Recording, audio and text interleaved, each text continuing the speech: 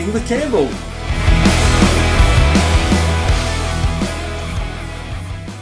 Okay, here we are with biking with Cam, or possibly hiking with Cam.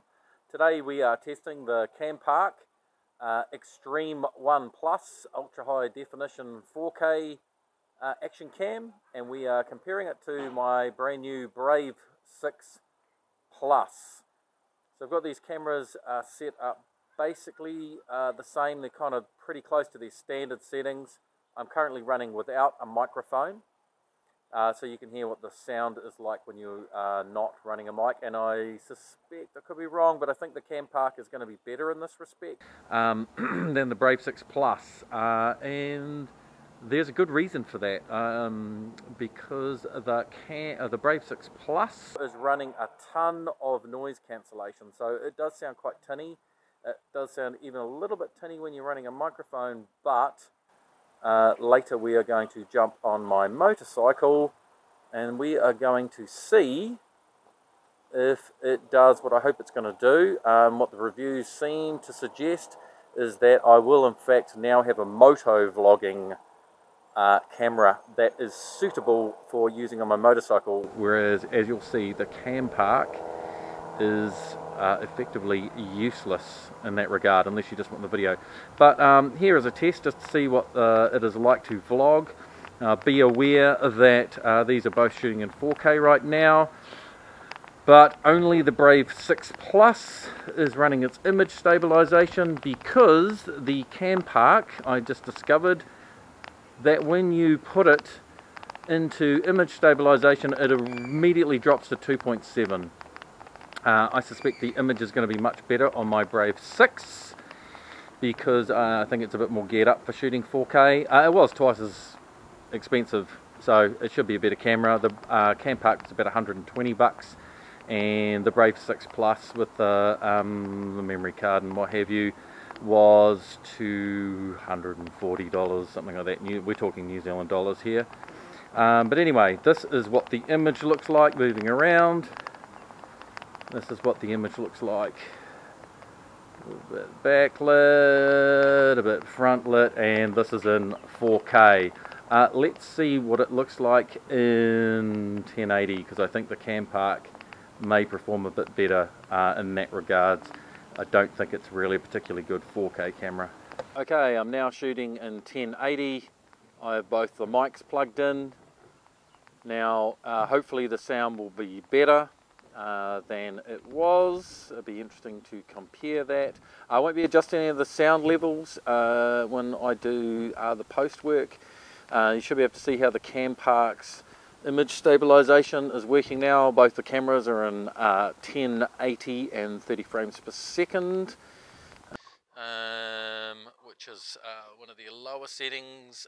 The Campark goes right down to 720. I didn't check whether the Brave 6 Plus does or not. The Campark will shoot 720 at 120 frames per second. The Brave 6 Plus will shoot 1080 at 90 frames per second, which is pretty nice, because then you could reduce speed by a third if you wanted to do that. Here I'm walking around. This is what it looks like with a bit of backlight on me. No idea what these are framed like, of course, because neither of them have a front monitor, but should be reasonably good. They're quite wide. The Brave 6 Plus has an adjustable lens, but that adjustable lens is currently set on its widest, which interestingly enough, I don't believe is as wide as the Campark's lens, so that might be a bit of a downside. I don't know whether there was any cropping for 4K. I guess that will become more apparent when I go into the edit suite. I haven't used my Campark a lot. I used it a little bit. I went up in Mount Ruapehu and did a hike around there. I used it. So I'm headed down to the Hura Nui hut down in Mount Ruapehu again.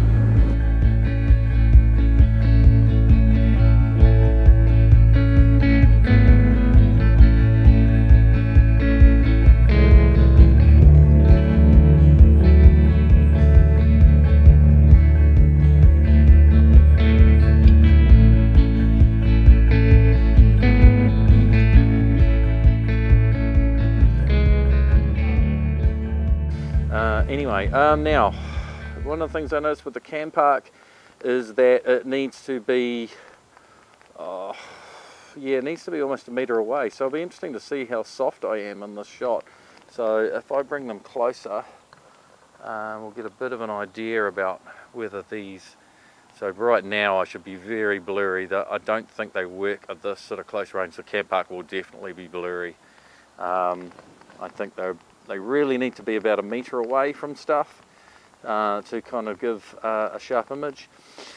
Anyway, I think that's all I wanted to do as far as this was concerned. The thing that I really also want to do is, so this is if you wanted just a cheap vlogging camera, tiny little thing to take away with you on a holiday. You didn't want to carry much stuff and maybe you just want to take some photos and what have you. I think if you want to do that, the Brave 6 Plus is probably worth the extra because I think it's going to give you better images. But the Campark might do the job. But to be honest, it's probably not going to take as good of photos as probably even in like a cheapish phone. Anyway, so the next step is motovlogging. Does the Brave 6 Plus work as a motovlogging camera? Let's find out. Got a bit of moisture in the air, so I don't know if I'm going to end up with a whole bunch of raindrops on the lenses on these two cameras, and then you're not going to be able to see much, which is annoying.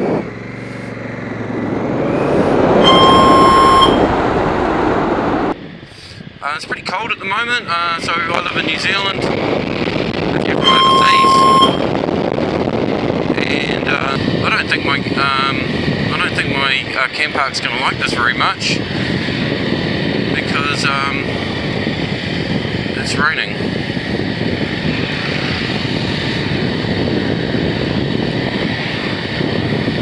The AKASO is supposed to be water resistant. It comes with the housing as well, but it's supposed to be water resistant. But then on the box that it came in, I didn't see anything at all about water resistance. In fact, there was no information on the box at all. It barely even had the brand, so yeah, AKASO, sort that out. Nicer day today, so I'm shooting in pretty bright sunlight, so be interesting to see. Yeah, that's with the visor down. I don't know whether that improves the sound or not. It'll be interesting to see if that sunlight is a bit too bright. It did look like it was a bit overexposed the other day with that original footage. Oh, my visor's misting up. This is why I don't ride with my visor down, because the second you do, you can't see anything. So that doesn't work. Back to situation normal with the visor up. So it was very overexposed. Well, maybe not very overexposed, but somewhat. I thought it was a bit overexposed yesterday on the AKASO. It does give you a bit more room to boost the contrast a little bit, and so I think it just gives you a bit more latitude. I think the resolution is higher. I think it is higher than the AKASO, and that is making it look less sharp. So I think that's why it probably needs a bit of post work on it. And once I've actually created a color correction profile in Filmora, if I can find something that works, that makes it look good, then I just need to save that, and then I can just cut and paste it onto any footage that I have with this camera. And that does increase the editing steps. It does increase the load on my computer. But yeah. Now I'm not shooting in 4K, I'm shooting in 1080 at 60 frames per second. I watched about 3 hours of footage of this AKASO Brave 6 and other AKASOs and what have you. When I was deciding which camera I was going to get, and decided to get this camera, and for what it was worth, because it seemed like when I was watching it that it was really good footage, but now that I actually own it and I'm looking at it and comparing it to my cheap nasty Campark, I'm kind of going, it's not that good, which is a little frustrating. There's a lot of buffeting on my helmet, a huge amount. If I duck down here where I can't see anything because I'm now looking through this ridiculous windscreen on the Africa Twin, I feel like I'm in a little sound bubble where there's no wind noise, and maybe this is a lot better, but I don't really want to ride along like that. Also too, I want to be able to stand up. This feels like I'm in slightly clearer air here actually. So there's wind, but it's not so buffety. If you own an Africa Twin, one of the things they say, is there's lots of buffeting wind and stuff comes up through the fork tubes, and you can buy this little plastic shield that that helps with that. But I've got one. I don't think it's doing anything. Fortunately, I bought it on AliExpress, so it cost me about $3. Okay, let's do some colour correction. So here we go, colour correction on. So I have boosted the, sort of pushed it into the warmer tones. I was going to go warm and green, but I think I'm going to go warm and blue. And then I might just adjust some of those other colours independently and try and pull down the magenta a little bit. I'm going to crush the blacks. By that I mean I'm going to take some of the detail out of the blacks, and that makes them a bit crisper. You lose some of the detail in the shadows, but it also makes everything look way sharper.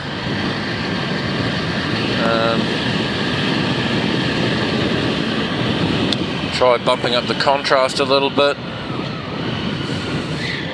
and increasing the colour saturation a tiny bit, and see what that looks like.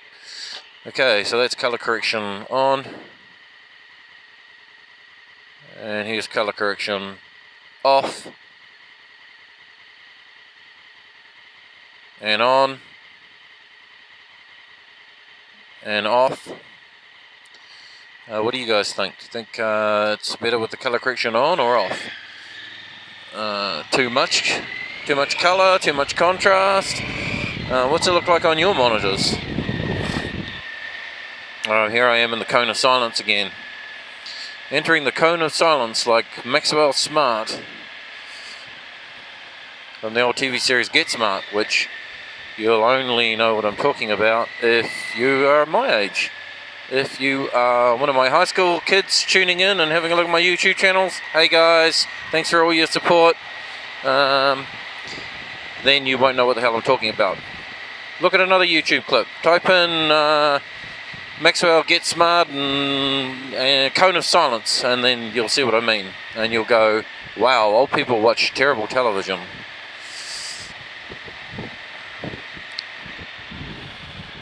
I think they made a movie about, it seems like yesterday to me, but it's probably 10 years ago, so that's not going to help much, because it's still, if you're young, it's still like a really old movie. I think it had Anne Hathaway in it, so it can't be that old. Anyway, I can't remember what I was saying. I reserve the right to ramble and get off topic. So yeah, we are comparing the Campark with this AKASO. Now, I mean, in all fairness to the AKASO, like the as you saw in the previous clip, you can't motovlog with a Campark. If you are doing over 25 kilometers an hour, you have no sound whatsoever, just wind noise. This does manage to be usable, not particularly nice, but usable for us hearing what I'm saying.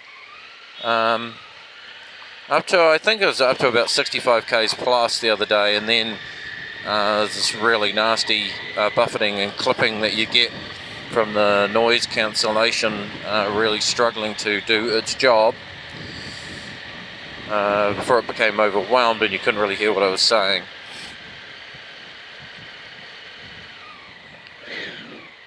Oh goodness, but I mean obviously it needs to work at 100 kilometers an hour, because I might want to be rocking down the motorway yakking to you guys.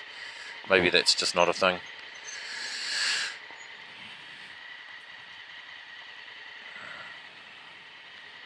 Let's do that colour correction thing again. Here we go. Colour correction on. Colour correction off. Color correction on. Color correction off. Interesting to see what this camera's like. It's I think because of the way the case is designed to keep water out, it's got an extra piece of plastic over the lens, and I think that's causing more flares. Because if you look at it compared to what I shot the other day with the Campark had less kind of sun flares and kind of light distortion coming in than this does.